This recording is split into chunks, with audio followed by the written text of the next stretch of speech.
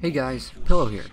Today I want to share with you guys an uncommon but potentially very strong way to deal with mass carriers as a Zerg.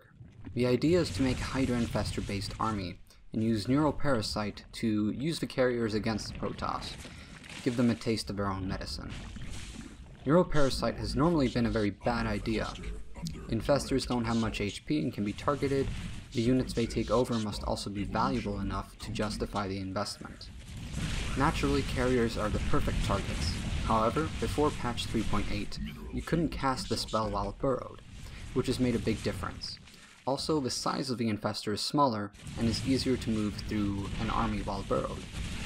So in theory, Neuroparasite sounds like a pretty reasonable idea against carriers, but we never see them in professional games. So I asked TLO earlier if he'd tried using Neuroparasite against carriers. He said that it could work, but not as a go-to strategy.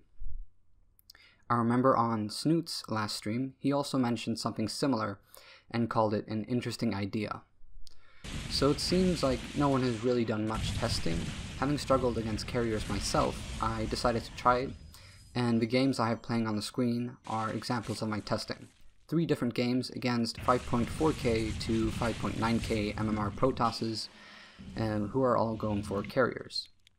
At the moment, the way that most Zergs seem to be dealing with carrier is either a Hydra timing or Carapace upgraded Corruptors. These can work effectively to a certain extent, but most players will agree that if you allow the Protoss to get carriers, Void Rays, Observers, Storm, and Mothership, it's his game to throw. But what you'll find is that this is not necessarily true with this army composition. Before I go off telling you to make Hydra Infestor with Neuroparasite, there are 2 concepts that you need to understand in order to abuse a Protoss who's gone for carriers. The first concept is your freedom to build up a strong economy with 80 to 90 drones. 2 of the most common carrier openings in my experience are Adept Pressures into carrier, or a very greedy straight to carrier style with little to no pressure, maybe an Oracle here or there.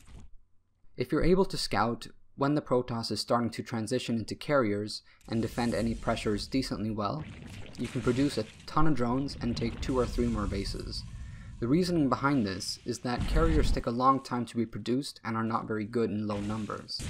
Most Protosses will build a ton of cannons and build up at least 8 carriers before moving out. Some Protosses won't even move out till they're maxed out with Storm, Mothership, Void Rays, Carriers, Observers, the whole thing. So by scouting this, you're given the freedom to build up a sick economy and work on an upgrade lead.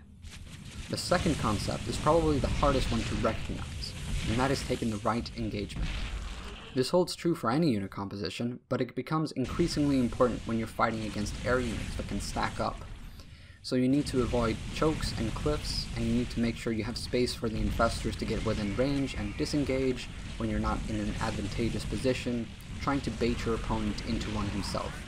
You see examples of this in particularly 2 of the games on Newkirk, Precinct, and Overgrowth. A good example on Newkirk is waiting for the army to move into my natural base, cornering him with a good concave, and space for the infestors to Neuroparasite. You see a bad example of this on Overgrowth, where my Hydras are attacking around a corner with the infestors stuck in the back, forcing me to commit into the middle of his army, and fighting with no option to retreat. I still win the fight, but it could have been much more convincing. So hopefully I've given you a good idea of how you can deal with carriers in your own games.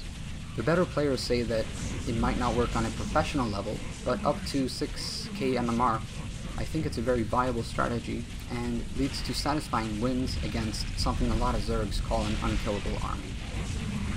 If you would like to have a better look at the replays, there's a link in the description, and of course, if you have any questions, feel free to leave a comment and I'll be sure to get back to you.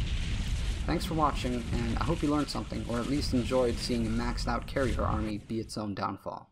I'll see you next time.